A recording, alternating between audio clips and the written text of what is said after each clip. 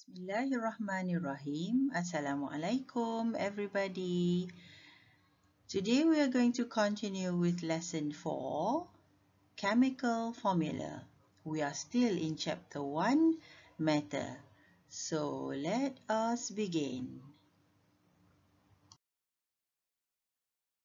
Today we are going to determine the empirical and molecular formula from mass composition or combustion data. Chemical formula is a simplified way to write a compound. You can write Cu2SO4 instead of writing copper sulfate. If we write copper sulfate, it's going to be long and it's difficult to do the mathematical calculations, formulations and all. The subscript thing is a small number that is written on the bottom right of the element. More examples are given. You can write NaCl for salt and C2H3O2 for vinegar. Let's look at the definition of empirical formula. It indicates which elements are present in the simplest whole number ratio of their atoms in a molecule, whereas molecular formula shows the exact number of atoms of each element in the smallest unit of a substance. Therefore, we can say molecular formula equals to empirical formula multiplied by N. So what is H2O? Is it empirical formula or molecular formula? H2O is both empirical formula and molecular formula because the N is 1. When the N is 2, you are going to have double atom in the molecular formula. For example, hydrogen peroxide, the empirical formula is HO and the molecular formula is H2O2. Sometimes two molecules can have the same empirical formula but a different molecular formula because the N is different. For example, benzene and ethine, the molecular formula is C6H6 and the ethine would have C2H2.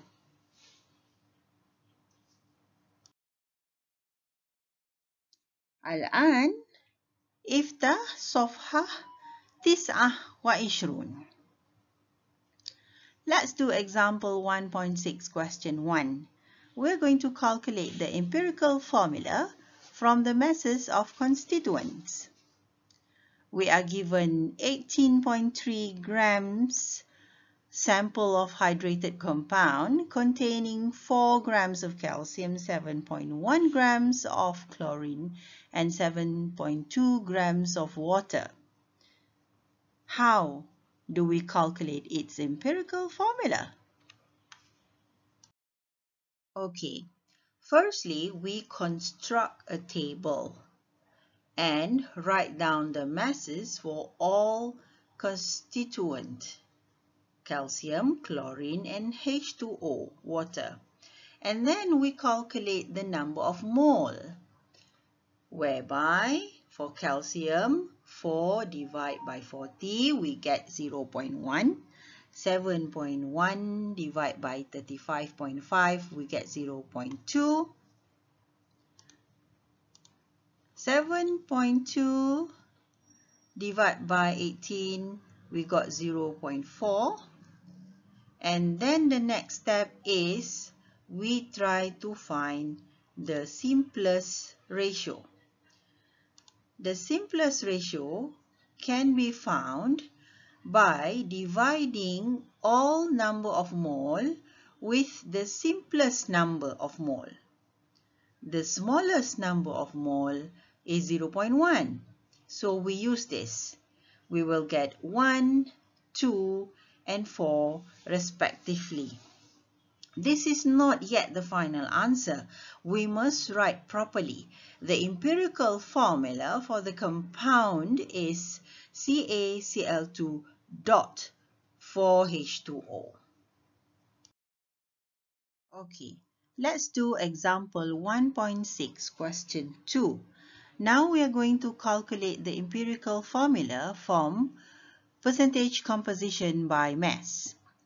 Vitamin C is composed of 40.92% carbon, 4.58% hydrogen, and 54.5% oxygen by mass. Given the molar mass is 176 gram per mole, determine its empirical formula and molecular formula. Okay. After you have constructed the table, write the mass of each element and find the number of mole. The smallest number of mole here, if you can see, is 3.41. So you divided all the number of mole with 3.41 and you found that for hydrogen, the simplest ratio is 1.33. This is 4/3, if you notice. So we are going to find a factor which can be used to create and construct a whole number here. So we choose 3, we got 3, 4, and 3. So the empirical formula for ascorbic acid vitamin C is C3H4NO3. The next step would be finding N. N is equals to molar mass divided by empirical formula mass. So given in the question, 176 divided by 88 equals to 2. The N is 2. So you multiply all the elements in vitamin C with 2 and you will get the molecular formula of vitamin C is C6H8O6. Next question is calculating the empirical formula from elemental analysis or combustion data. A 1 gram sample of compound A was burnt in excess oxygen to produce 2.52 grams of carbon dioxide and 0.443 grams of H2O. We need to determine the empirical formula of the compound. We need to understand that the sample contains element carbon, hydrogen, and oxygen. Firstly, we need to find the number of mole of carbon dioxide. Given to you is 2.52 grams, so divide it with the molar mass of carbon dioxide. For 1 mole of carbon dioxide, there is 1 mole of carbon atom. So, in 0.0573 moles of carbon dioxide, how many mole of carbon atom there is? There is also 0.0573 moles of carbon atom. Next step is to find the mass of carbon. We can do that by multiplying the number of mole of carbon with 12, the molar mass of carbon, so we get 0.6876 grams.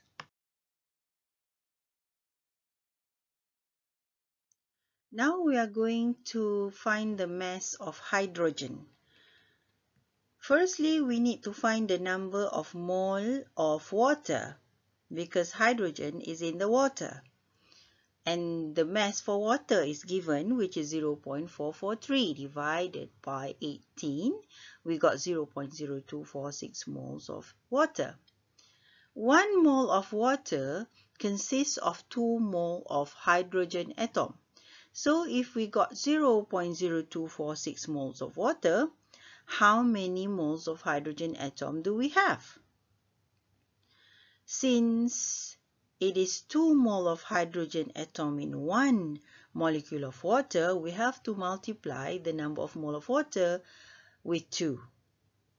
0.0492 mole of hydrogen atom we got. Next, we can find the molar mass of hydrogen by multiplying it with 1. This part is a little bit tricky because it has to use your critical thinking. The mass of carbon is 0.6876 and the mass of hydrogen is 0.0492. How do we get the mass of oxygen? We got the mass of the whole sample given in the question, which is 1 grams. So we need to find the mass of oxygen by deducting the mass of carbon and hydrogen from the mass of the whole sample. So we get 0.2632 grams of oxygen. Excuse my simplicity there, guys.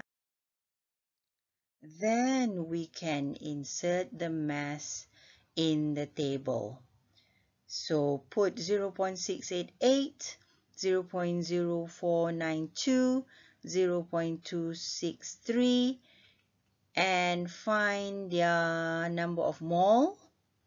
The simplest number there is 0.0164, the smallest number of moles. So we use that to get the simplest ratio.